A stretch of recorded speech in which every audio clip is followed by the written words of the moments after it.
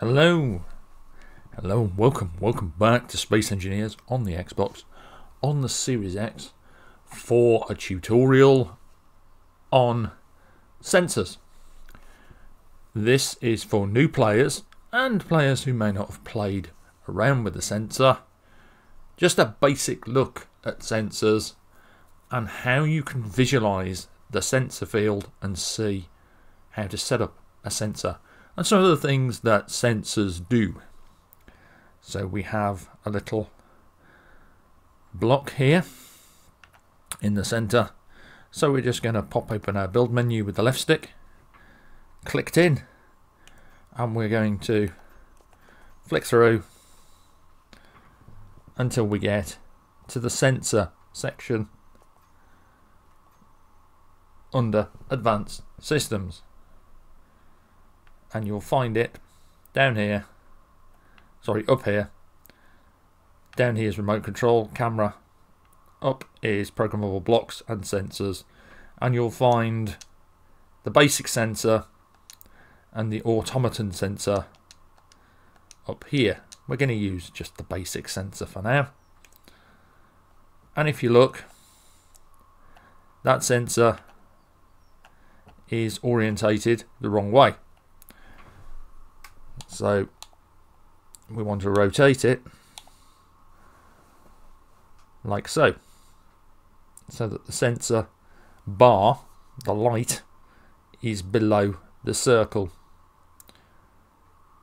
making a little neutral robotic face. And you'll see that the sensor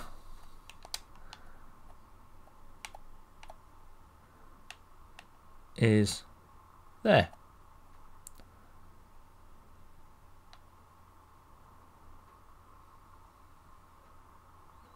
Like so.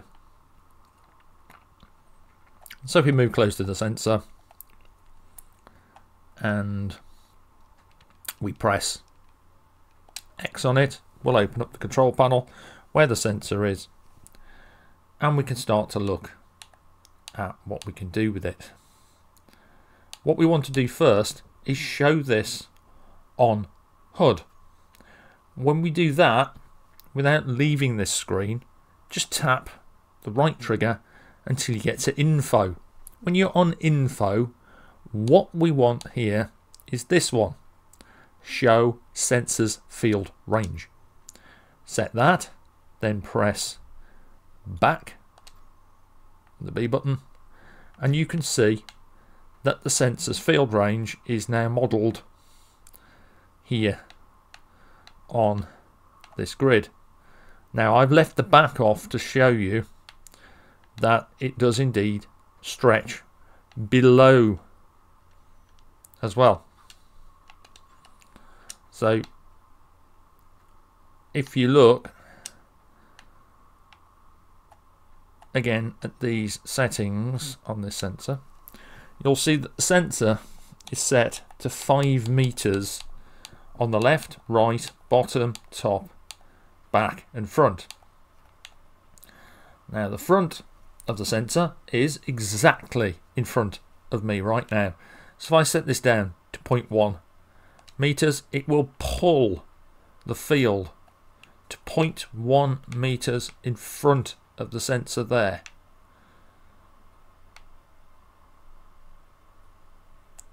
If I set all of these, the left, the right,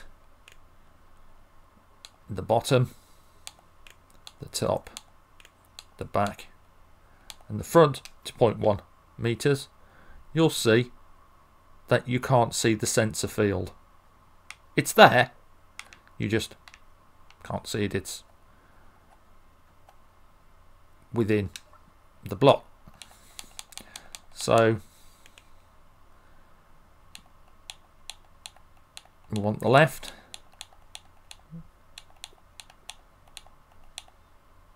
and you can change these numbers, by the way, by holding down the right bumper and pushing left and right on the D-pad, so you can change it quickly.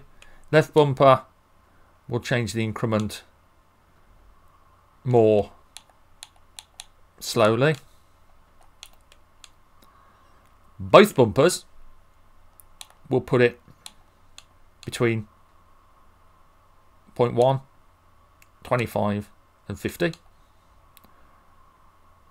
But there's another way of doing it. If you press A on one of these, you'll open this value menu where you can see the number increment differently, and you can fine tune it, but we can go one further. If we press A again on this menu, we open up the actual number entry, and we can just press 2, hit OK, and you'll see that there is our sensor field at 2 meters on the left extent.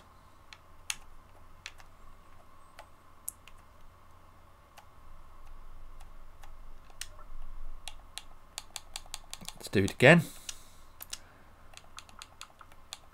1.5, and you'll see that's 1.5.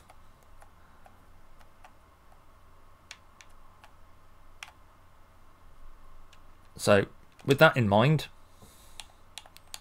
if we go round the whole thing and set it to say 3 meters on each one,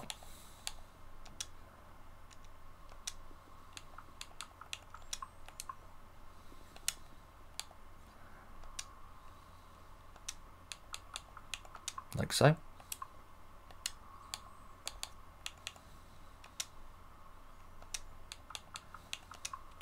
And this entry method makes doing this kind of thing a lot easier than messing about.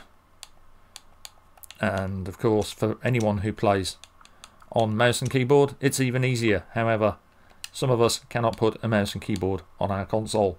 I wouldn't be able to do what I'm doing now if I had a mouse and keyboard, because my console is downstairs and how I'm recording is upstairs. So let's put that one to bed before anyone says anything. There we have a 3 meter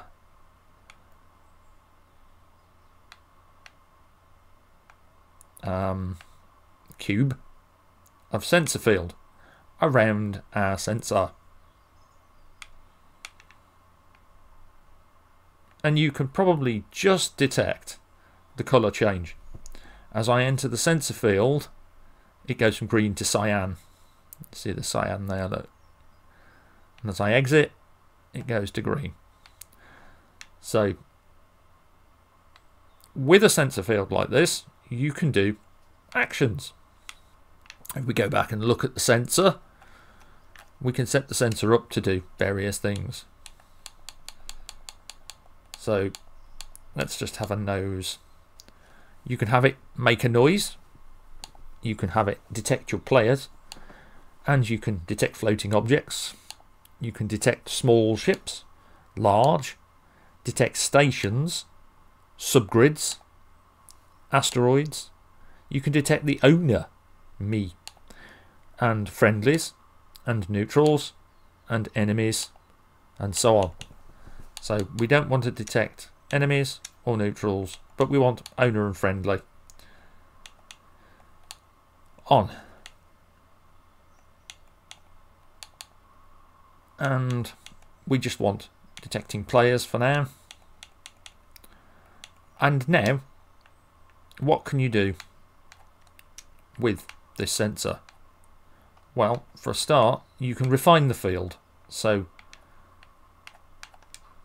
we don't really need to for this example, but you could refine it so that it fits snugly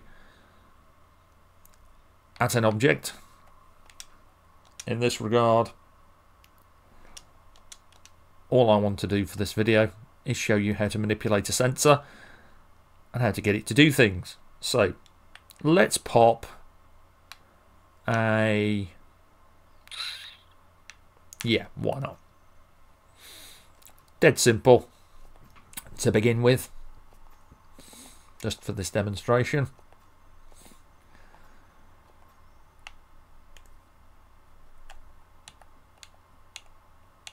We'll go for my favourite, the rotating light. And we'll just turn that rotating light off by pressing X when I've got the block selected. So, our rotating light. When we enter the field, we want that light on. When we exit the field, we want the light off. How do we do that? Again, open up the control panel. It tells you how to do it if you hold both bumpers and press your inventory button, or just press X and it'll open it as well. Go to Setup Actions. Now, the first block of the setup actions is going to be what happens when you enter the field. The second block is going to be what happens when you exit the field. So if we find our rotating light and we turn our light on and then we select off, when we enter the field the next time, our light comes on, and when we exit, it goes off. On, off. Another practical example of this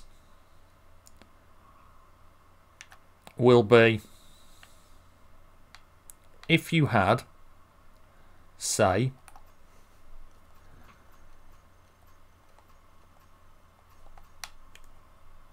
a door, and you can use event controllers these days, but before that we had to use sensors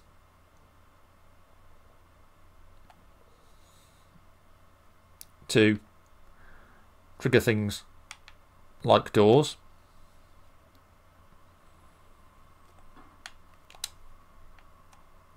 So if we just simply go to our sensor, this time go to the setup actions, move down to here and here, press A on both to clear them, find our door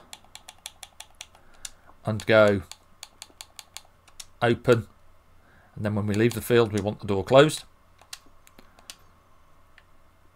And come out of that, door opens, door closes,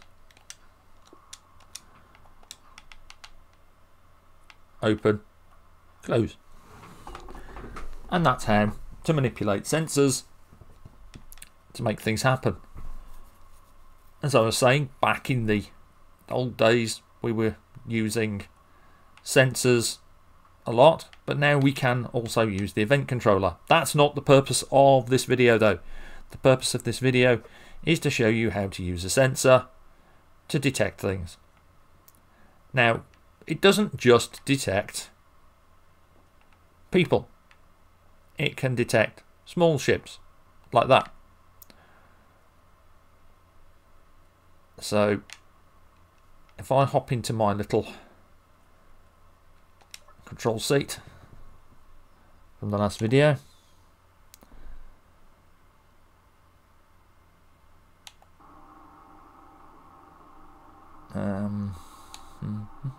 add the small connector drone, switch lock,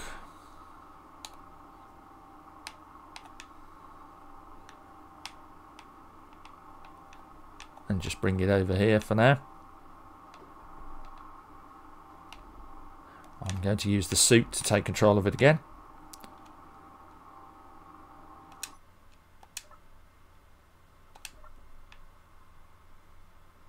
Right, now we'll set this sensor to no longer detect players, but to detect small ships. So now you should see that when we interact with it, nothing happens. In theory, however, our drone should trigger it. So if we open up our remote access on the suit by going to the inventory, selecting the remote access, finding cam drone and pressing A to take control of it, you'll see that we can open and close the door with the aid of our little drone rather than the player. So you can use this if you want auto hanger doors that open when your ship comes in.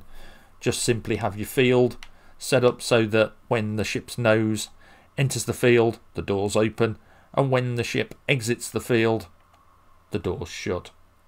And there is your little tutorial video on sensors. Hopefully you can use this to breathe some life into your headquarters or your ships, or do some funky things.